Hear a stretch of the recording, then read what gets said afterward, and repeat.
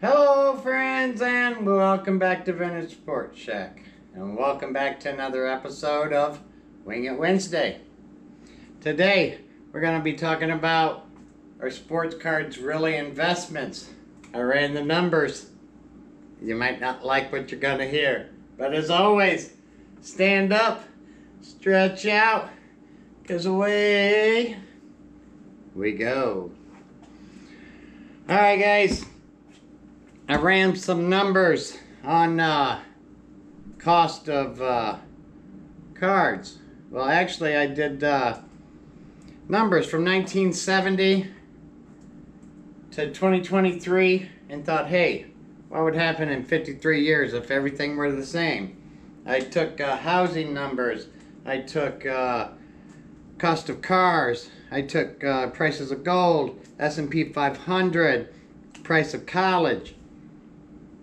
And then I went back and got some cards. Went through some of my Beckett books, did some cost analysis, went from 1970 to 1988. 87, 88, that's when that book was from. Show you what I used. 87 Beckett, 88 Beckett. I went to college in 88, so I knew the price of college. So I was able to take some numbers and kind of, instead of making a joke out of it like I do every Monday and don't be stupid, I wanted to be serious. And I know I told you I've been a consultant. I do appraisals. I hate doing numbers, so this wasn't pleasant, but I'm going to go through them with you.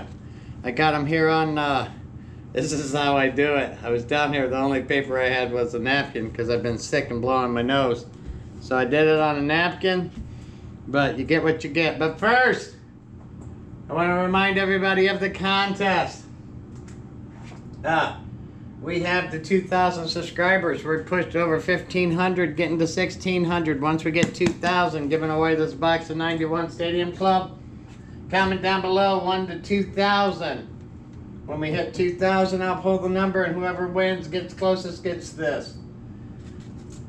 The December contest is for this Brooks Robinson autographed photo. I don't know what the value is this, but probably worth something. Someone can enjoy it, get it framed. It'll be a nice piece if you're a Robinson fan or just want to win it and sell it, whatever, I don't care. But that number's 1 to 200 down below. You can win this Brooks Robinson. My uncle got that autographed back in the 70s. That is 100% authentic, I promise. But comment down below. Then we have the 12 days of Christmas. We have 11 days. 11 Lords of Leaping, I believe, is what it is today. Remind you of the 12 days of Christmas contest. We're pulling the contest winner on the 25th, Christmas. I changed the rules a little bit. Told you I'd do it as I go. I wanted to be transparent about who wins. So, excuse me. I believe 2 people wanted to get in the contest. Michael Bruce, 91-97. There's our friend. So I'm going to just write names down, throw them in a bucket, and draw a name on the 25th live. Well, not live, but it will be recorded. And then a collector's dream. I believe he wanted entered. So instead of telling me why you want to go, just say you want to be entered. I'll make you a little thing. We'll throw it in here, and we'll draw on the 25th. So that's the 12 Days of Christmas contest. Everybody, I hope that you, if you're close to Indy, I'll remind you what that contest is. It's a $200 package.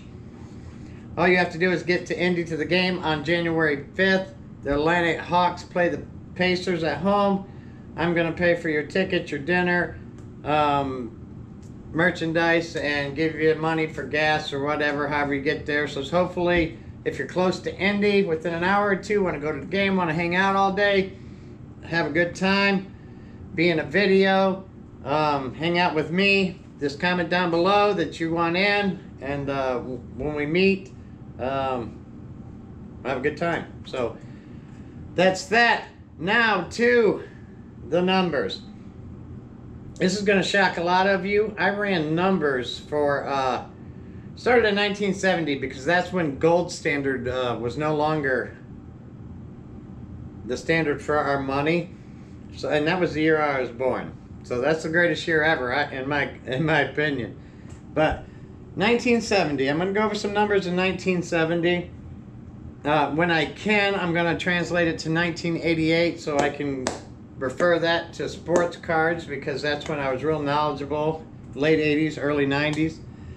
And then explain to you, some real investments. First, let's start with your biggest expense, a home. A home in 1970 would have cost you $25,000. That's the average price of a home in 1970. Well, today in 2023, the average price of a home is $400,000. So you think, well, that don't sound like a lot. But if you take that same just cost of living increase, inflation increase over that 53 years, and then apply that same inflation rate for 53 more years, the average cost of a home is going to be $6.3 million. That's right, $6.3 million in 53 years is what the average home is going to cost. Let's go to college. Let's do college. 1970, average cost of college was $1,250.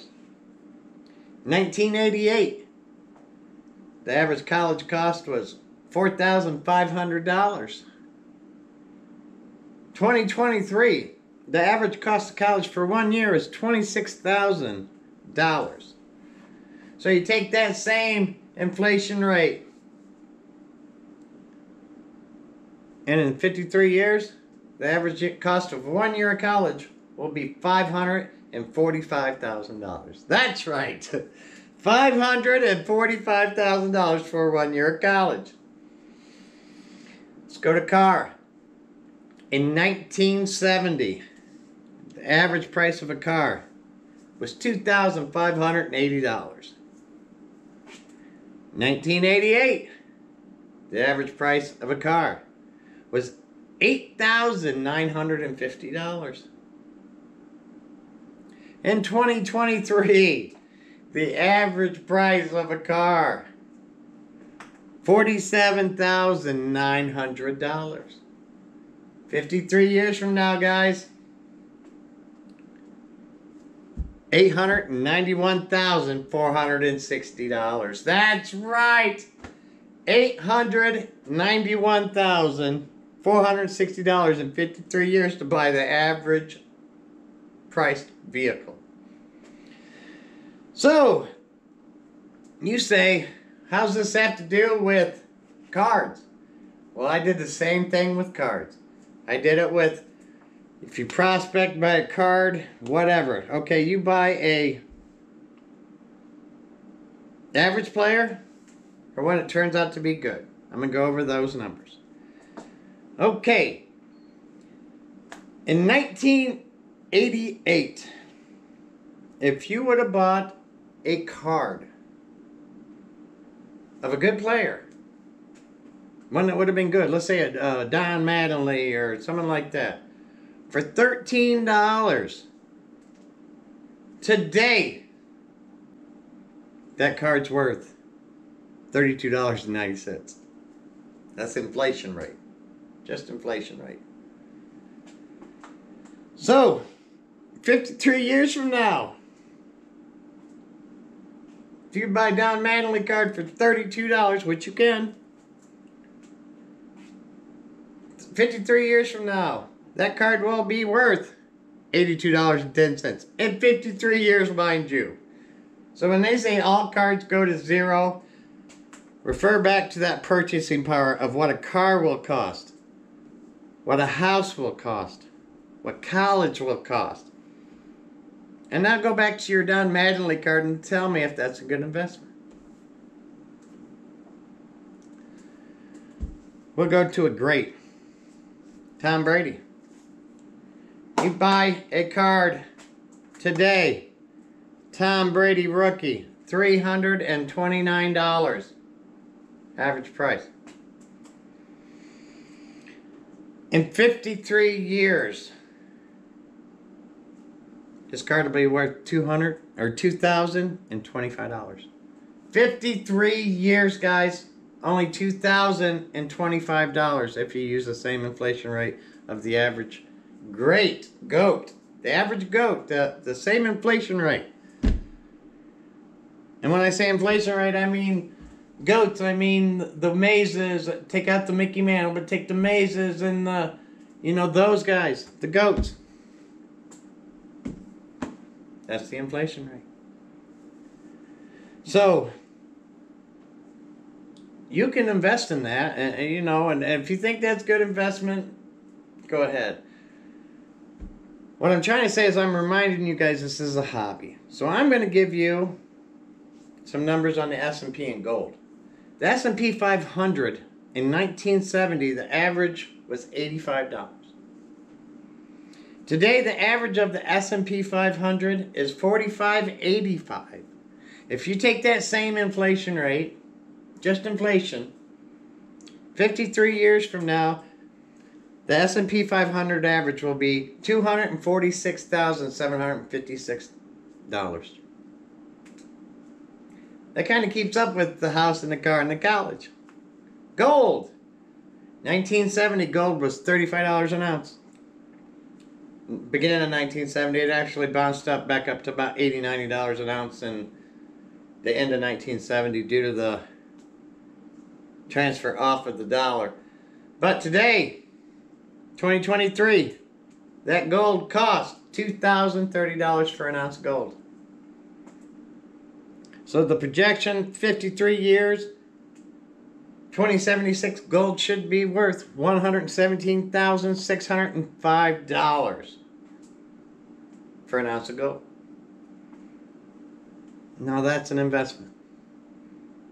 S&P 500, gold, proven investment, guys. I mean, you can decide. I ran these numbers for you guys. It's not fake, it's sitting blank. I sat down and I ran these numbers because I wanted to be serious today. I wanted to let you know that sports cards are not investments. It's a hobby.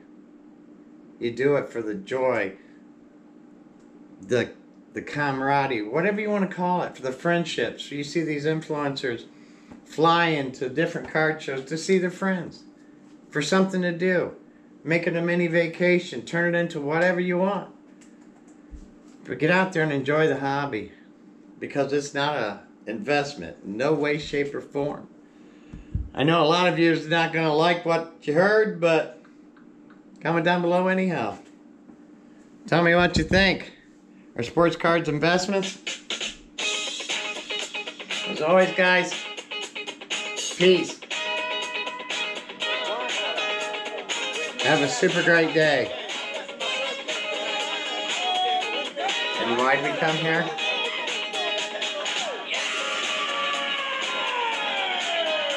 Be dancing.